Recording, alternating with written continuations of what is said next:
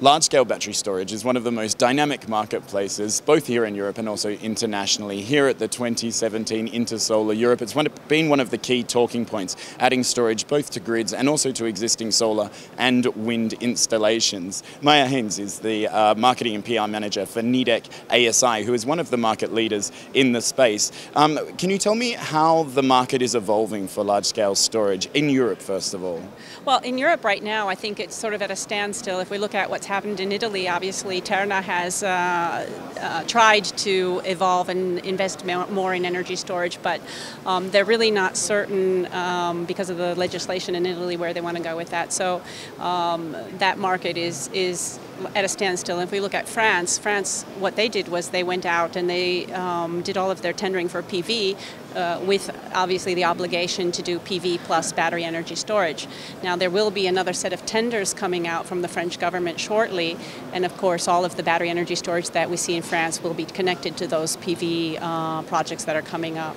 In the UK, there was the 200 megawatt national grid tender that came out, of which we won 30% of that, working with E.ON and EDF. And we're now waiting, obviously, for the next national grid tender, which has been postponed. So I think when we look at the European market, we're going to see a lot more behind-the-meter applications that are going to be coming on, driven primarily by large organizations that want to be green. So we're looking at large department stores that are putting in these battery energy storage and PV solutions just to improve their image, or because they really believe that they are reducing their CO2. This makes a strong contribution to reducing their CO2 footprint. Well, one of the projects that people were talking about last year was the 90 megawatt hour frequency regulation battery array installed here in Germany. It's quite an extraordinary project. Can you give me an update? Where is that at the moment? So we've just completed all of the commissioning on the 6 sites. We're really proud of that. We've had sign-off from the customer. The customer is happy, which is always satisfaction. We did the first site in 6 months and then rolled out each additional site 1 month after, so we were able to do the complete project in 12 months. And as I said, that's for frequency regulation. But we often hear about multiple revenue streams for large-scale storage. How is that actually playing out and evolving in Europe today? Well, that's a good question. I've had a lot of discussion on this, and the analogy I always use, it's like a car.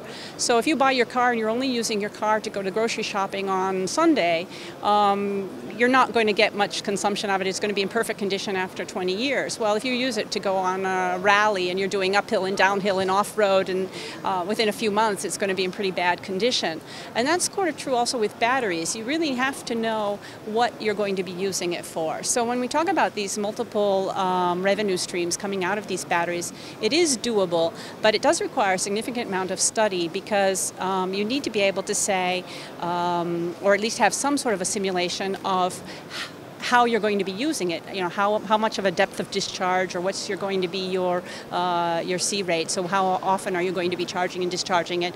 And so you have to have some sort of idea of how often am I going to be using it for frequency regulation? How often am I going to be using it for power shifting? And you kind of have to stick to that just to make sure that you're getting optimum use out of your batteries. So we have had conversations with a lot of developers that are looking at that. We've gone in and we've actually sized the project. Sometimes you have to oversize the batteries. Frankly speaking, how that particular segment of the field is going to evolve, I don't know. It's really interesting. Again, we've had a lot of discussion, but when people sit down and look at the math, they still haven't quite figured out. I think battery pricing has to come down a little bit further before you can really start talking about doing all of that value stacking that they call. So today we really see specific applications and specific problems that people are solving. So it's frequency regulation, it's power balancing or load shifting, or it's backup power, or renewable integration, which is also a major driver right now, as everybody knows. Well, and to access these value streams and to get the best performance out of a battery, you also need some smarts in the battery, or in fact, the management system really needs to be able to optimize the performance of the product and also how and when it's going to operate. What experience has Nidec developed in terms of smart operations strategies or smart algorithms for storage? Right. Well, our power management system was designed for a complete microgrid. We actually started out from the idea that in the future the transmission and distribution line will be a set of small micro islands that are attached to a main transmission and distribution line. So we already tackled, let's say, the more challenging project, looking at how is this system going to be designed. It has to go work on grid and off grid, and our power management system does. We do the synchronization with the grid, which is one of the key challenges, because obviously if you're trying to hook up to a grid, you don't want to create a blackout. So that's really a key function on our system that we're quite proud of. We have worked with all of the different battery technologies and also with various battery topologies. So on the Turner project, for example, we've worked with NGK, we've worked with Samsung, we've worked with LG Chem, FIAM, Gildemeister. So we have a significant amount of experience in different battery topologies and different battery manufacturers right now. We have about 430 megawatt hours actually installed in the world today. So we have a significant track record and a significant amount of experience in battery management. And obviously, we're putting all of that experience back into our system, so it's getting smarter and smarter every day.